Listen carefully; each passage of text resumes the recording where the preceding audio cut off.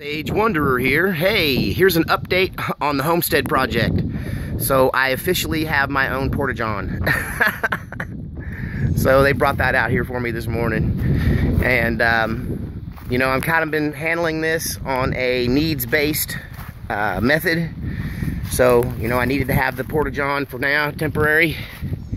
And I needed these solar panels because it's going to be 2 weeks before they get out here to do a site survey and talk to me about dropping a power line to this place. So I'm on a waiting list for a bit. But here is my 200-watt solar array.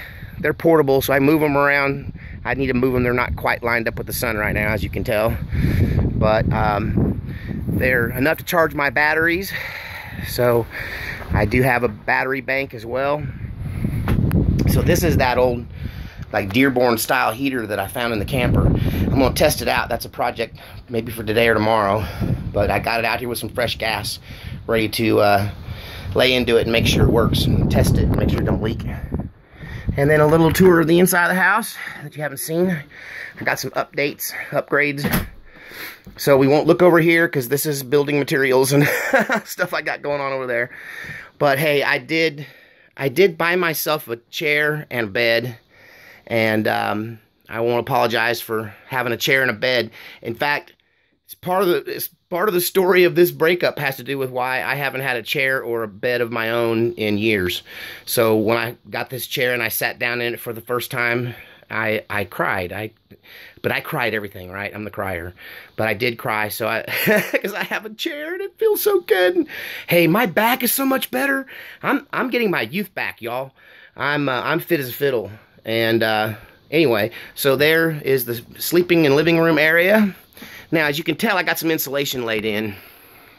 Now, I think it's messing with my sinuses a little bit, so I need to get the job done and the sheetrock down.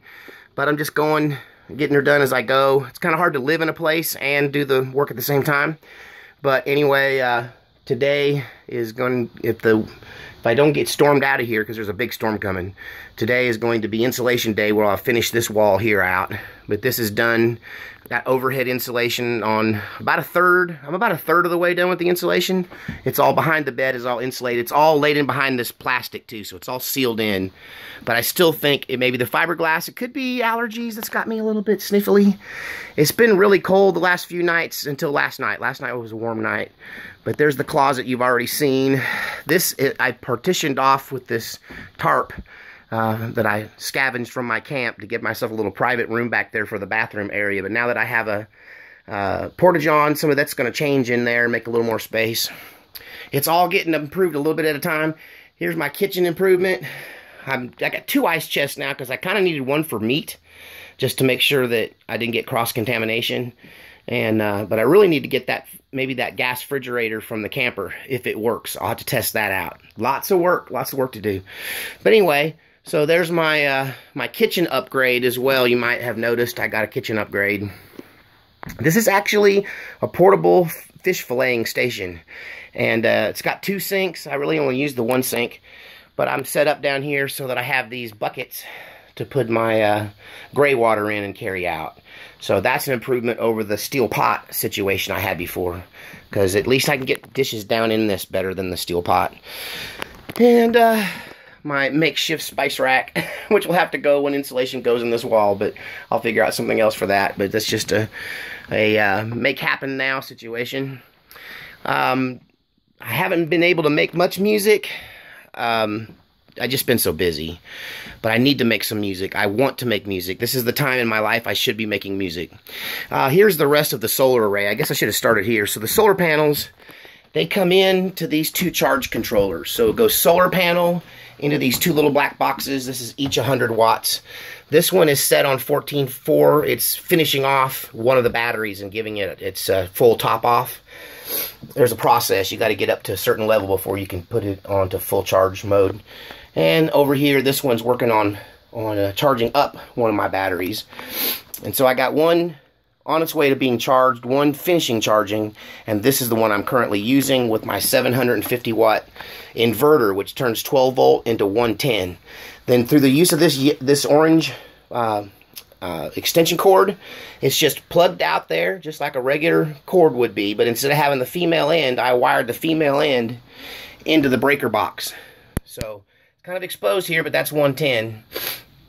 And anyhow, this breaker runs this yellow wire that goes through the whole house, and it feeds the overhead light up there and all of the wall plugs and everything there. So that's the system as it's working right now. And stay tuned, because I have a really big update that's coming in the next few days. I'm going to be making some big moves and strides forward, thanks to some miracles that are occurring in my life. So anyway, I'll give you guys more of an update on that later. But this is my tiny cabin in the woods, and kind of loving the solitude. I can just sit here and look out the window, watch cars go by on the road when they do come by. And it's just really, really peaceful. And it's a good time of year to be off-grid, but I'm hoping that electricity comes soon, because soon I'll need an air conditioner, and it's hard to do air conditioning on solar. All right, till next time.